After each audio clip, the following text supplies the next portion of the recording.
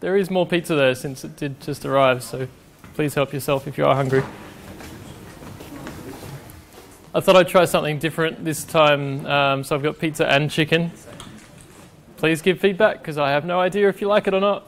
I always try to make sure there's vegetarian and halal in there, but other than that, if you've got suggestions, I've got a $100 budget, so please tell me what you like. Let me kill that one. And come back, Chrome. There's Chrome. My usual co-host, Hui Jing, is out this month, unfortunately, so lucky you have me.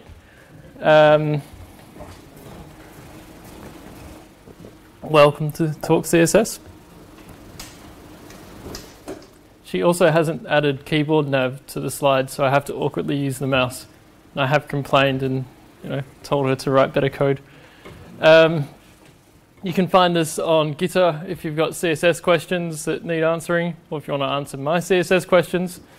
We have our site on GitHub, which has a summary of previous meetings and anything else you want to know. I mean, you're obviously generally here because you know about the Meetups account, and that's our main communication about what we're doing, but beyond that, the site's a good reference point. Oh, man, I really want to use my arrow keys here, and it's killing me. People who we love. I do laugh that Cheon gets his own. It's because you have a logo that you're on here. Otherwise, we'd have a picture of you and it'd look a bit weird. WeBuild.SG. If you want to know about any tech, anything happening in Singapore, then WeBuild.SG is basically the place to go. We love it because they've got a lot of data that they share, so we can see which days are busy and what conflicts we've got. When we're planning meetups, we can see if there's anything else that's going to be a conflict. Doesn't stop every conflict, but it stops a lot of them. But they're awesome. Engineers.SG, we have Mike Cheng here recording this once again, and the videos will be up at a later date, which is great. Cheon, why do we mention you? Because we just love you. Stickers, yes. Ah, yes. We have Singapore CSS stickers. Go for Kong. And the Mergopher. Is it? What is it? Mergopher? Yeah, I guess it works. Mergopher. Please take stickers.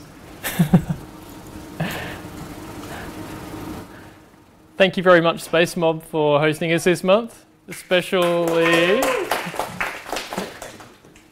thanks for the Space Cat.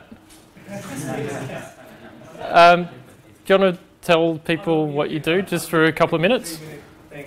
Since you've very kindly hosted us. Yeah, well, thanks guys for coming all the way here, and thanks for having this event here. More than happy to have you guys more often, so you guys let us know. Wait till we're done and we've left before you make that offer. Get out. No, my name is T. I'm the CEO and founder of SpaceMob. This is actually our second location. Our first one is in Orchard Road, Claymore area. We actually have 28 more spaces to open up. The next one is in Jakarta. There's one coming up in Thailand, another one in Vietnam, and a few more others around the region. But the basis of SpaceMob is co-working. It is to look at collaboration between freelancers, SMEs, and even MNCs. So this space is not officially launched yet, so you guys are actually here before it's been officially kicked off. So it is. So if you guys want a free tour of it and whatnot, let us know. We'll take you guys for a tour. But because we're in Science Park, this is very dedicated to more deep science and technology. In fact, SpaceMob was born out of the concept of adopting and really embracing technology. All the technology that is built for the space, from office management, space management, inventory management, e-wallet system, booking system, it's all built from the ground up using Go language, right? It is led by two ladies, who's our sort of our chief product and our chief technology officer. There are two ladies who basically built all this there, so we're very proud of that. In fact, all the UI, UX are all done by ladies as well. For some reason, the ladies take over all our digital platform, and the guys are taking on the offline platform stuff. But that's all I'm going to say. Enjoy the time here and really have fun. And if you guys want to kind of take a look at the space and enjoy it again, let us know. We'll be here for a while to take you guys for a tour. But have a good event. Thank you. That brings us on to what you're eating right now, which is very, very kindly brought to you by Space Mob. Space Mob? Tribe Hired? I don't know. Someone pays me money and you get pizza. And chicken, which is even more exciting. Tribe Hired basically reverses, the idea is they reverse the hiring thing. So you advertise yourself and companies will pitch to you to hire you. That's the general concept as far as I'm aware. But very kindly, they pay for our food every month, which is great. So if you're interested in actually getting a job in a different way, then check them out. I haven't prepared these slides, so I can't remember what happens. Oh yes, our colour of the month. This is Dodger Blue. Hui Jing's pointed out there are enough colours in the CSS spec to keep us going for several decades. It'd be interesting if we went in alphabetical order, I think. So if you're thinking about using a colour and you don't know, this month, why not try Dodger Blue for no good reason whatsoever. Look at the bad contrast. Announcements will be later. Let's get to other stuff first. I will kick off getting into the news. Now, if you've been to Talk CSS when Hui Jing's not here and I have to do the news, it's terrible, so I apologize in advance.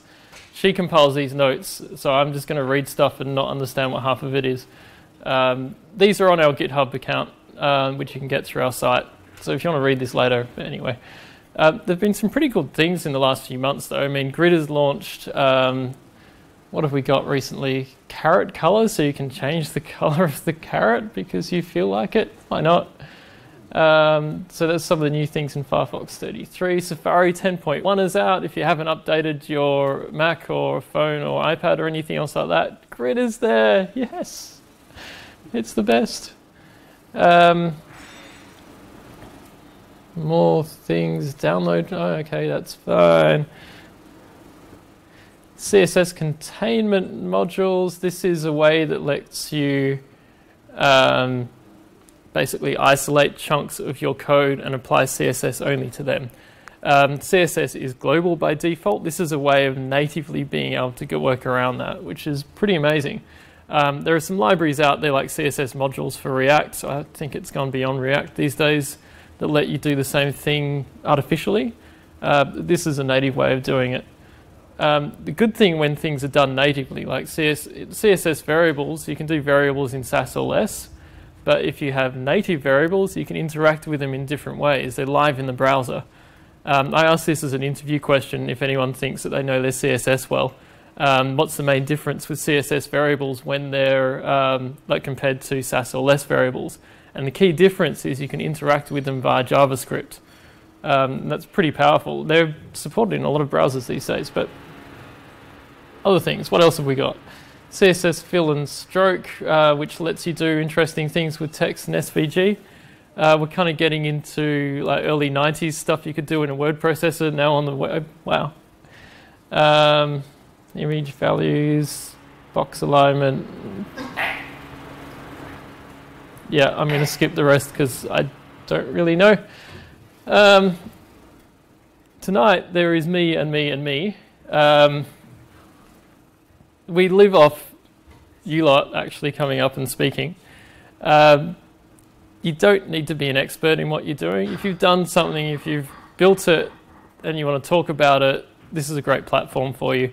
If you've ever wanted to get a really cheap conference ticket, it's a really, really good way to get in that direction. Because I know from planning things like that, we look at people's past, and if they've spoken at a nice event like SingaporeCSS, then it certainly stands in your favour. So if you're interested for next month, please let me know. If not, if you've got something tonight that you want to share later on, I'll make some time available. So tonight's agenda, past what we've done already, I'm going to be tearing apart the singtel.com. If you're on copy.js, Slack group, then you'll know how happy I was when I went there to pay my bill, and they've redesigned the site and it looks awful. All the performance is bad, but I'll be diving into that and why it's bad, how it can be improved, basically. There's nothing worse than new release that just goes a notch worse than what was there before. After that, I'll be opening the floor for Dr. CSS. This is something we've been trying to introduce for the last couple of Talk CSSs, but we keep running out of time. Tonight we've got time, so that's good. If you've got a particular problem that you're having trouble with, if there's a concept you'd like explained, it's your chance to basically ask questions, and we'll do our best to try to explain it and make sense of it. CSS is a bit of a mystery for a lot of people because it's kind of like what JavaScript was 10 years ago. Some people knew it well, but a lot of people didn't. That's very much where CSS is now.